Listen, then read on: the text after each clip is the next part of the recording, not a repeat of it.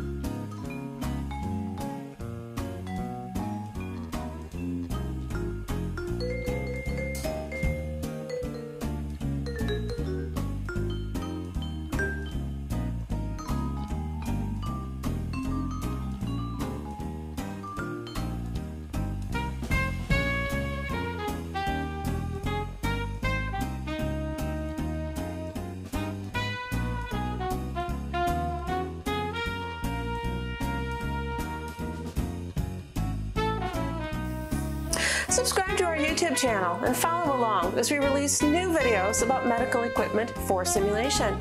For more information about these products, please find the links in the description box of this video. Thanks for watching. This was Tuesday Teachings, helping to bring our products into your practice.